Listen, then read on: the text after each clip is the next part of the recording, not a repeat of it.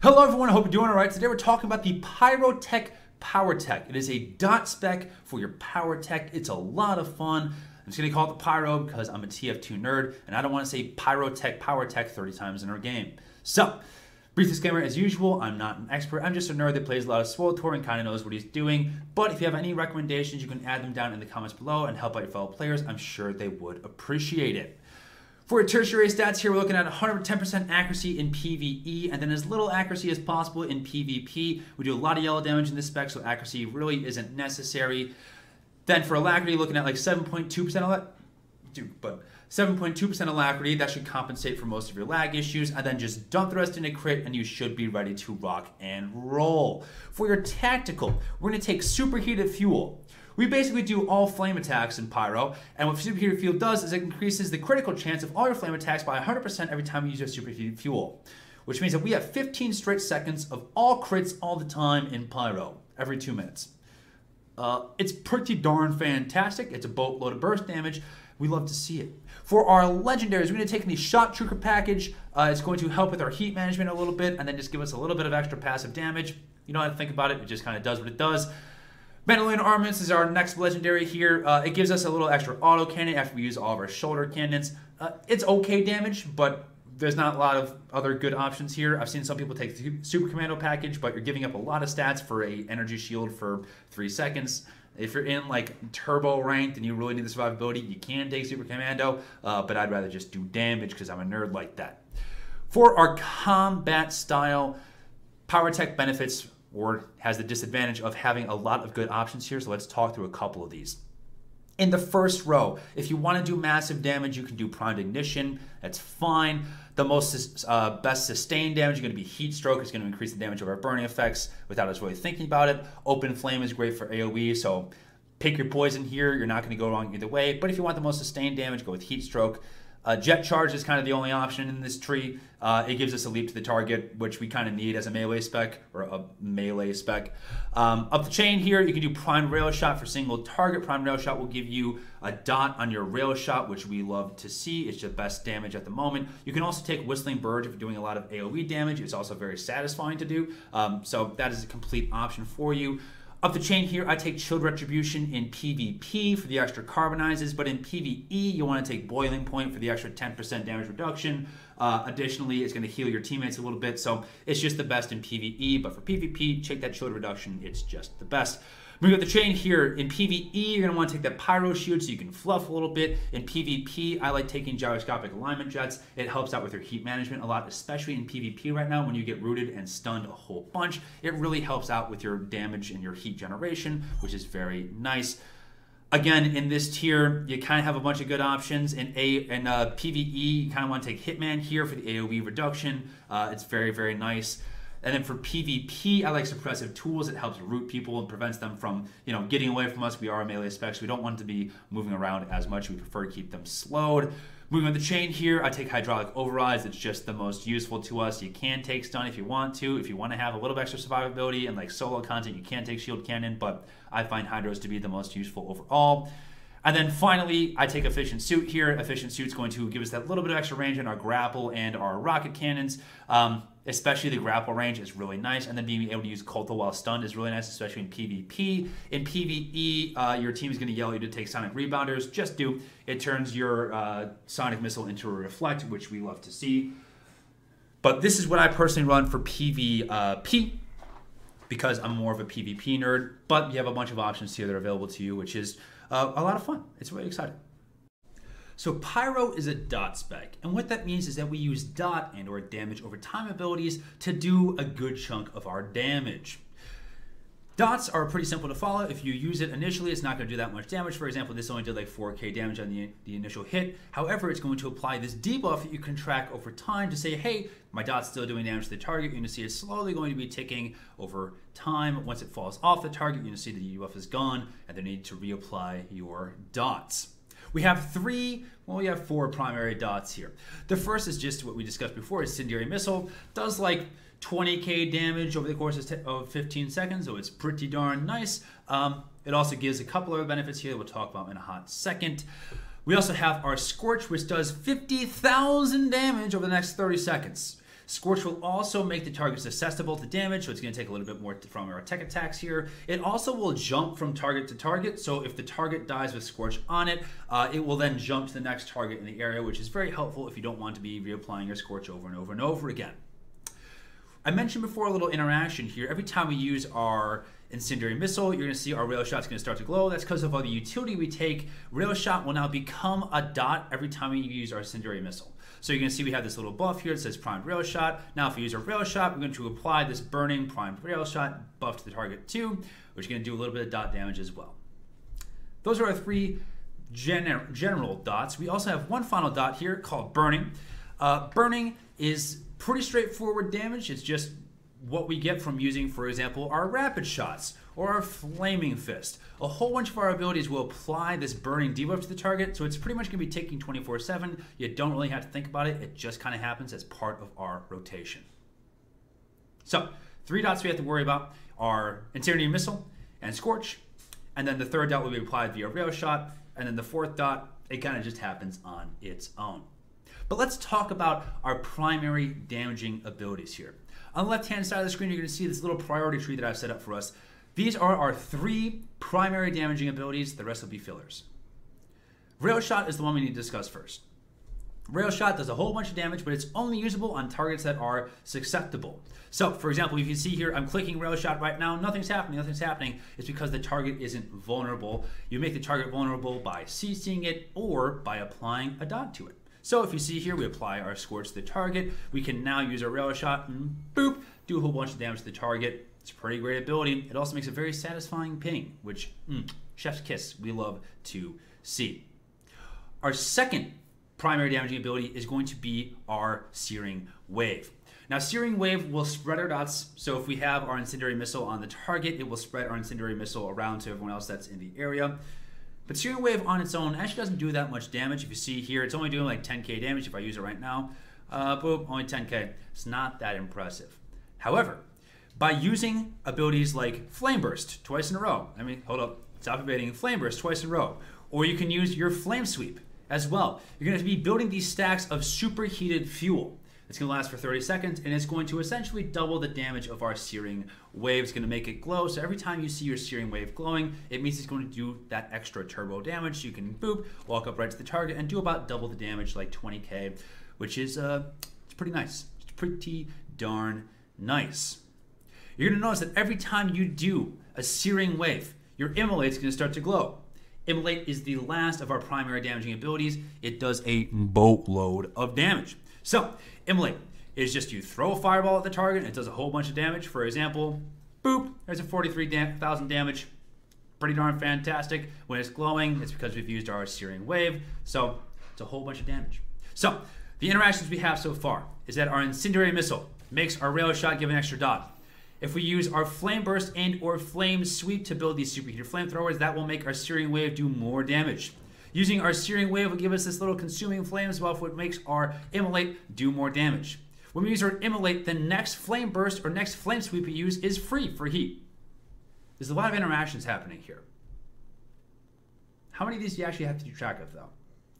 The answer is not many. Because the rotation we're going to use, they all kind of just play into each other. So you don't have to think about like, oh, do I have the buff from my Rail Shot? Oh, do I have the buff from my Searing Wave? Oh, do I have the buff from my Immolate?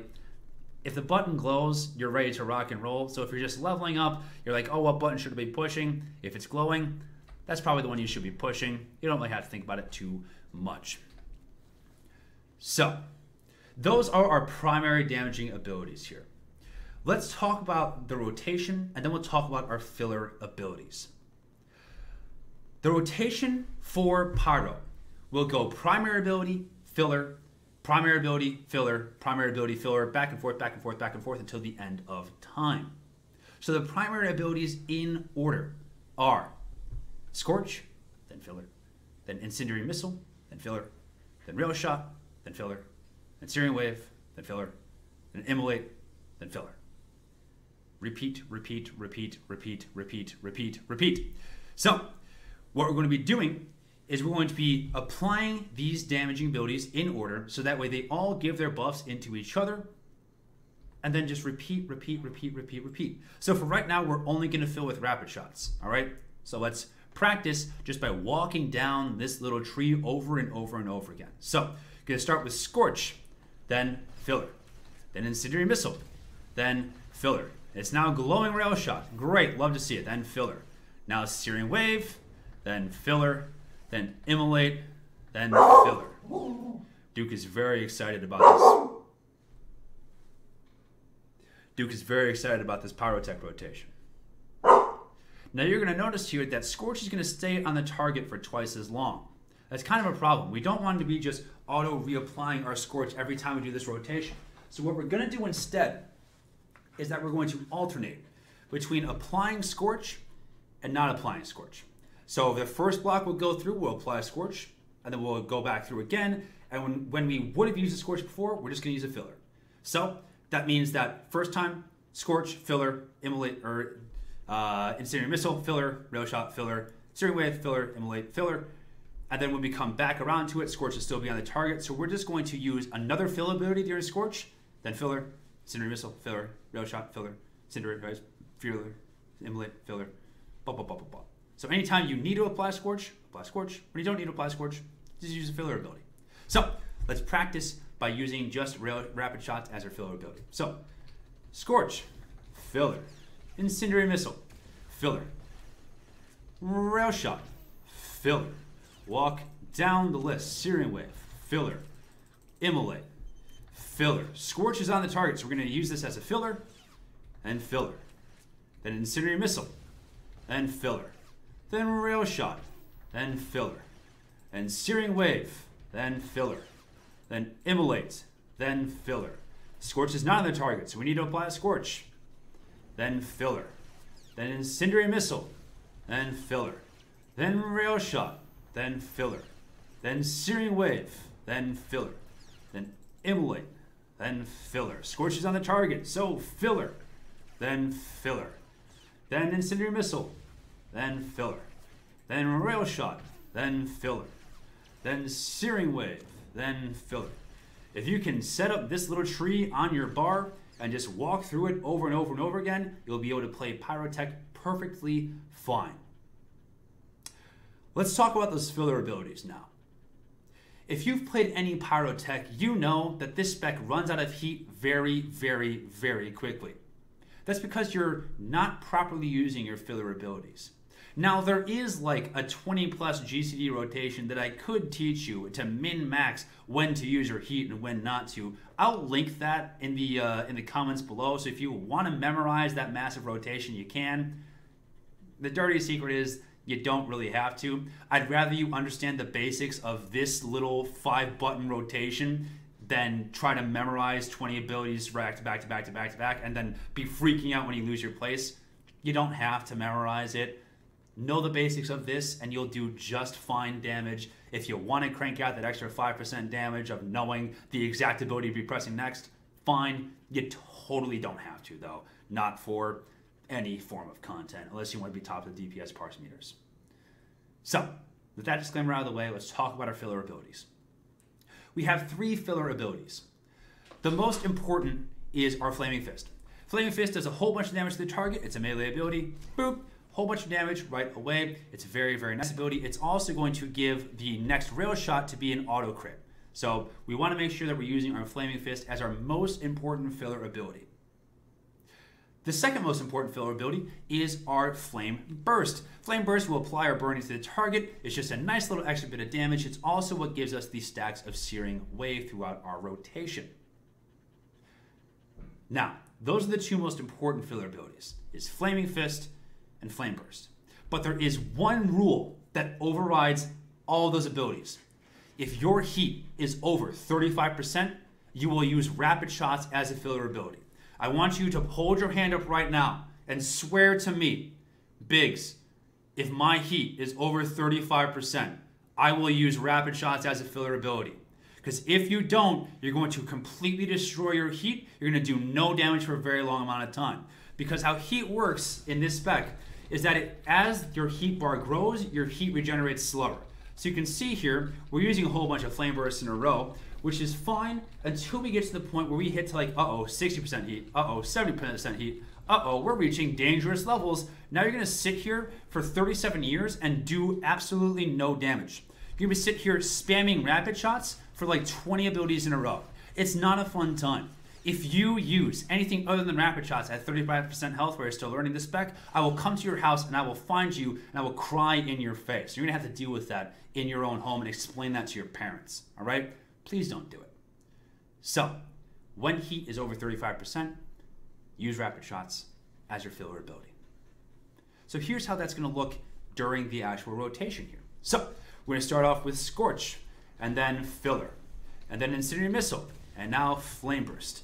Now Rail Shot, then Flame Burst. Now Searing Wave. I'm over 35% heat, rapid shots is filler, Immolate. I'm over 35% heat, that's fine. There is a small interaction here, that's the exception to the rapid shot rule. Immolate will make our next Flame Burst free, so if you're over 35% health or heat and your Flame Burst is glowing, it's fine to hit it. Just know that you're into the danger zone, all right? Let's go back through it. So, Scorch, Filler, Incendiary Missile, Filler, Rail Shot, Filler, Searing Wave, Filler, Immolate, Filler, Scorch on the target, so Filler, and then Filler, and now Incendiary Missile, Filler, Rail Shot. I'm over 35% health, so I'm going to rapid shots. Searing Wave. I'm over 35%. Immolate, Filler. Scorch falling off, so Scorch, Filler, Incendiary, Filler, Rail Shot, Filler, Searing Wave, Filler, Immolate, Filler. Scorch is on a target, so Filler, then Filler. If you can nail this little rotation, you will do plenty of damage as your Pyrotech. You're going to do a whole bunch of damage actually because it is a turbo burst spec. Let's talk about a few other abilities here. The first is going to be our Explosive Fuel. Explosive Fuel is going to give you 100% crit for 15 seconds. So what that means is if you have all your dots on the target, Duke is going to lick me and lick me and lick me. Love to see that. If you have all the dots on the target, we're going to apply our dots, dots, dots, dots, dots, and then use our superheated fuel. You can do, for example, a superheated crit, and then crit, and then crit, and then crit, and then crit, and then crit, and then crit, and then crit, and then crit. It's a boatload of damage. It's one of the most dangerous burst windows in the entire game. It's a whole lot of damage. If you need to do a whole bunch of damage really quickly, spam that Explosive Fuel. Additionally, we have our Shoulder Cannon. Shoulder Cannon will load 4 missiles over a short period of time. Once these are loaded, you can actually start hitting them. It does a moderate amount of damage and it's off the global cooldown. So what that means is that as you're using your other abilities, you can be spamming your Shoulder Cannon instead. You don't have to wait for it to come off cooldown. And then once we are done with our missiles, we will get our stacks of auto cannon and then be doing free damage to the target throughout the next 60 seconds, which is very, very nice. We want to be stacking our Shoulder Cannon with our Explosive Fuel if at all possible. They line up very well and it's free damage. Love to see it. Love to see it. Furthermore, in our DCDs here, defensive cooldowns, we have our Energy Shield, which just increases our damage reduction by 15 or 25% for the next 15 seconds. Pretty darn nice. We have our Thermal Yield, which will increase your armor rating by 40% per stack and will increase the damage done by 2% per stack. But when you're attacked, you'll actually build an additional stack of armor yield. And so what that means is that we can stack this up to like 10% extra damage and then 400% extra armor. Yeah, a whole bunch of extra armor. It's great. We'd love to see it. It's a nice little DCD that lasts up to 30 seconds. Duke is going to fall off my legs now. Cool. Love to see it. We also have a Cult of Overload here. Cult of Overload will rapidly heal us up to 35% health. It's also going to increase or decrease our damage taken. And then every time you're attacked, the cooldown of Cult of Overload will be decreased by 6 seconds. So you can get Cult of Overloads pretty quickly, especially in like PvP situations. It's pretty darn great. We also have an inbuilt CC here. That stands for Crowd Control and or a stun in the form of Carbonize. Carbonize will freeze all enemies within 8 meters or up to 8 enemies within 8 meters. It's a great CC and you get it back pretty quickly. So if you're in PvP, spam it often. It's kind of all I have to say about Pyrotech. Again, if you build this little tree and then just fill with Rocket or Flaming Fist and then Flame Burst and then rapid shots when you're over 35% heat. If you don't know how to see your heat percentages, if you go into your interface editor and then click on your player frame, you can come down here to this little show information text. Click that on and you'll be able to see percentages for how much your heat is actually at. So that way you're not guessing.